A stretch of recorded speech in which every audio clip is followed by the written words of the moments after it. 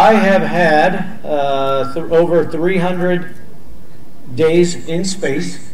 My first mission was 2 weeks long on the space shuttle. It's pretty awesome. And then I flew twice with the Russians, and my last mission was 6 months long. So I'm going to show you a video that lasts for 6 minutes. So we're all going to go to space, and we're going to go for 6 months in 6 minutes. And so it takes us only 8.5 minutes to get from Earth to space, where we are in microgravity. So we are traveling at 17,500 miles an hour. Yeah, it's pretty fast. And then we dock with the International Space Station after a few hours. And then we open up the hatch into our new home, the space station, which is a pretty big laboratory. It's where we work, it's where we live. But why are we going to space? It's not just to have fun, but we are going up there to conduct science. That's the #1 reason why we are going to the space station. Because of that unique environment, we can do experiments like with fire that we're not able to do on Earth. Yeah, floating is cool. You never get tired of that. Here he's trying to separate air from water. One of my experiments was growing lettuce plants.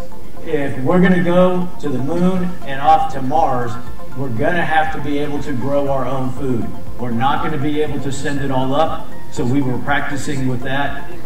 And then we worked with universities. I met with your robotics lab earlier, and they were working on projects like this where you program these spheres to go around the space station. We worked with other universities to build these payloads that we take out the Japanese airlock, and then we shoot them back to Earth, and they collect data as they return back to Earth. So it's pretty cool. So science, education. We're also still learning a lot about the human body.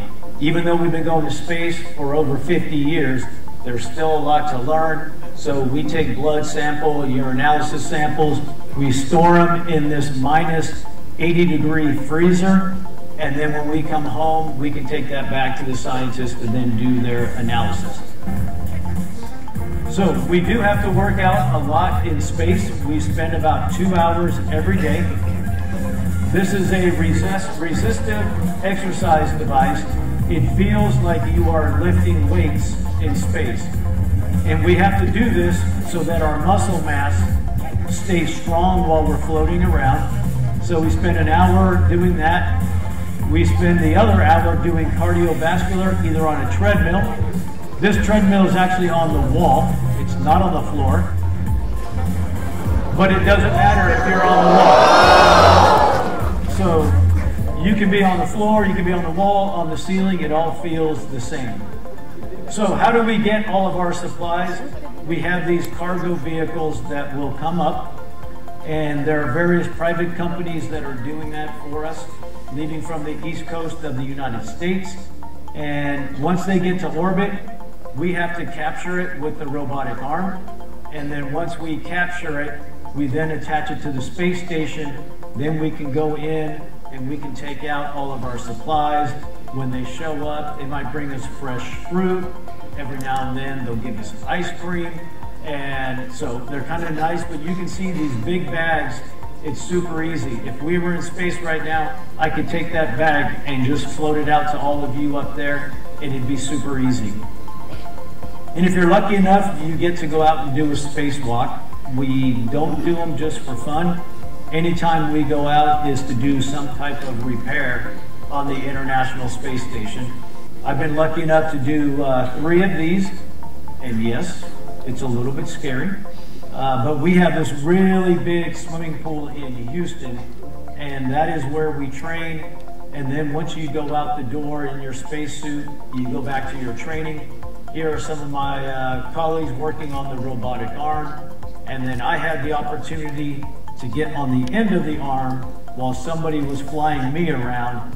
And it's a pretty crazy feeling when you're not hanging on to anything and you're out there in the middle of space. And after about 6 or 7 hours, you come back in and then you're hungry and it's time to eat. So here's just maybe a minute or so showing you the beauty of Earth from space.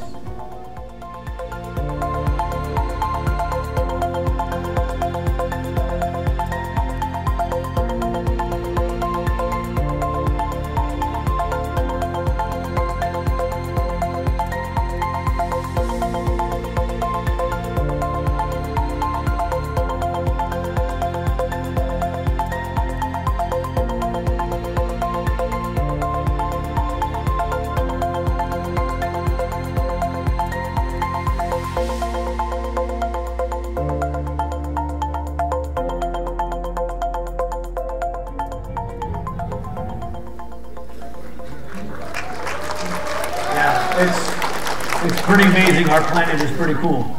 And then after 6 months, you hand over the key to the space station to the other crew.